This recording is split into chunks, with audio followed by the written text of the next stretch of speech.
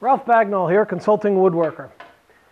If you don't have the space in your shop or the budget for a dedicated disc sander, this is a 1/8 inch plate.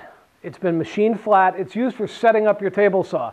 This is from my friends at infinitytools.com. I use it to set the arbor or the blade of my table saw perfectly parallel to the miter slot, or the arbor is perpendicular, so that I get accurate cutting.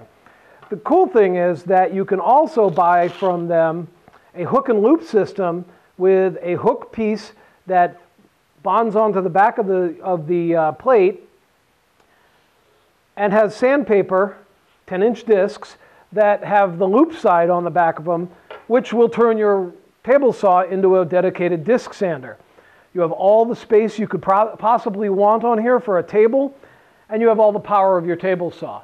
Now, to make this even more useful, one of the things that I really like to do with this sort of a setup is I like to create the miters in my inlays.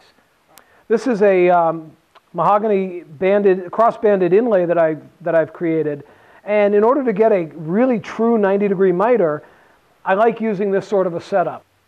Now, you can use your miter gauge that comes with your table saw to do this, but every time you set it up, it might be just a little bit off, just a little bit not quite 45, 45.1, 48.9, whatever. With this sort of a setup, this is just a piece of scrap plywood, and I've very carefully cut a true 45 on it. By utilizing this piece every time I want to miter my inlays, I always know that it's going to be the same.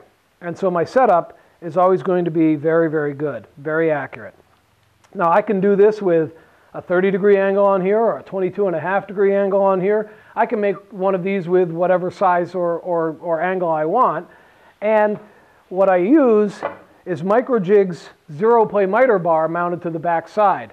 I like the zero-play because it's short enough that it fits on a small jig like this.